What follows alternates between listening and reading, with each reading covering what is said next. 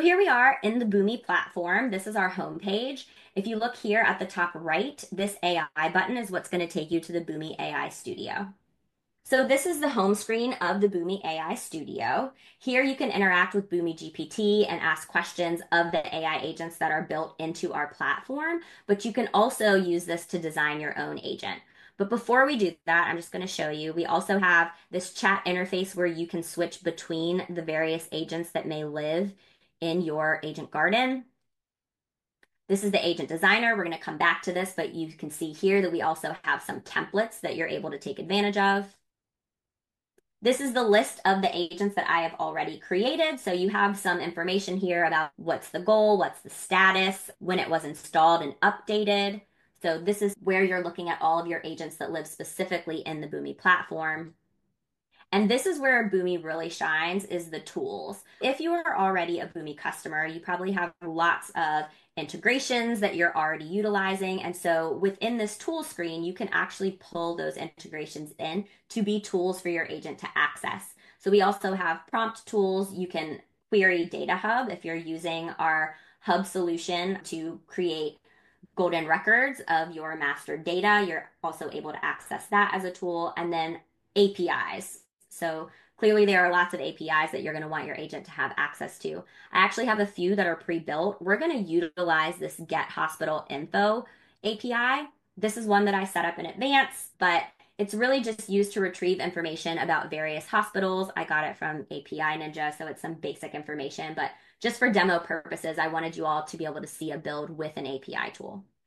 If we go back to our agent designer, I would hit, let's build one without a template. And we're actually going to build with AI. So you have the option for AI to build, or you can build it manually, but work smarter, not harder.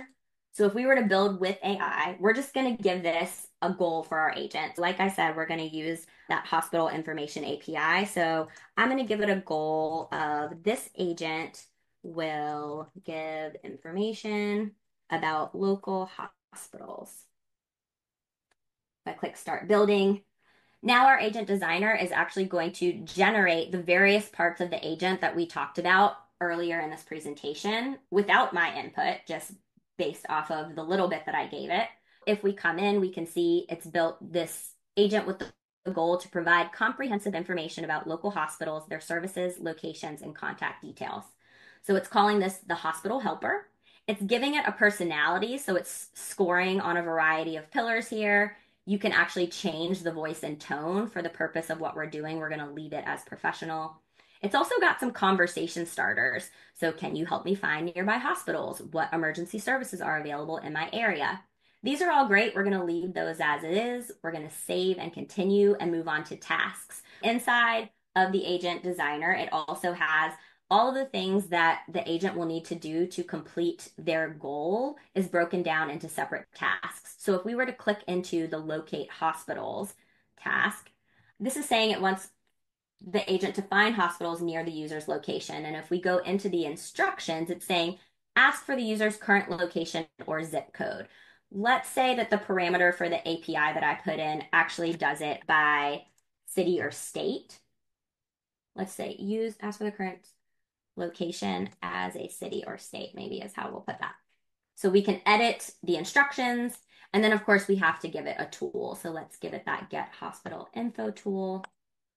Now we've edited our tasks. You can see it's also got hospital services, contact details. Guardrails we've also talked about. So here it's already built in the guardrail of I cannot provide specific medical advice or diagnoses. That is correct. We don't want to do that. If we were to go into these denied topics, we can see that it's saying it's preventing providing direct medical diagnoses or treatment recommendations. And so what are those sample phrases it's going to look for to make sure it doesn't do that? What are my symptoms? Can you diagnose this medical condition? What treatment should I get?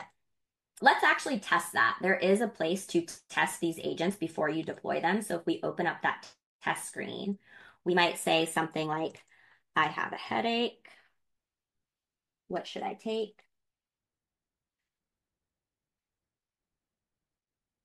And what should happen is because we put this guardrail in place, the agent's going to come back and it's going to say this exact language. I cannot provide specific medical advice or diagnoses.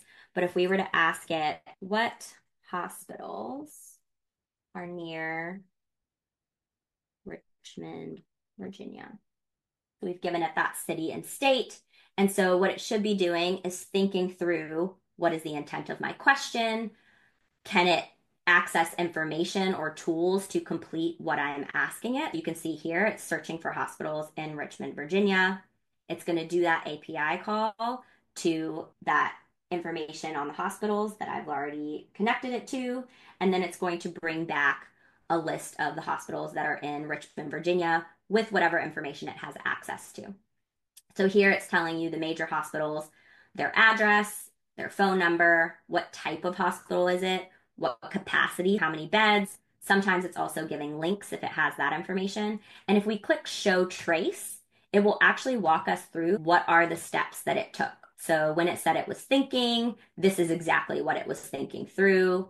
It took an action to call the tool of Get Hospital Info as it was thinking some more. It's just saying, does this tool call require an approval? It does not. And so it was able to then pull back this information from the tool. So you're also able in that preview editor to look through what are the various steps that it's taking to get that answer. If we save and continue from here, there's a review screen that lets you fully go over what is happening with this particular agent in case you want to go back and edit before you deploy. So that was our hospital helper. It's now in active status. If I were to go back to that chat screen, I can actually use this drop down to access that hospital helper agent. And I could say, what hospitals are near, let's say, Charlotte, North Carolina. And maybe there's different types of questions you would want to ask, but in a different user interface, because we used it in the preview, so you can see it here in the usual agent interface. You could ask it questions here, and it will do the same things that we saw it do in that preview. It's thinking through, it's going to call that step to call the API tool, and then it's going to pull back all the hospitals that it can find in Charlotte, North Carolina from the sources that it has access to. And if we wanted to be able to search by something besides city and state, we would just adjust that in the parameters. But here you can see it's pulling back a number of hospitals located in Charlotte with the contact information if it has it, and then the number of beds. So this is just to show you we've built an AI agent here pretty quickly in less than 5 minutes without doing any coding, but you're able to tweak.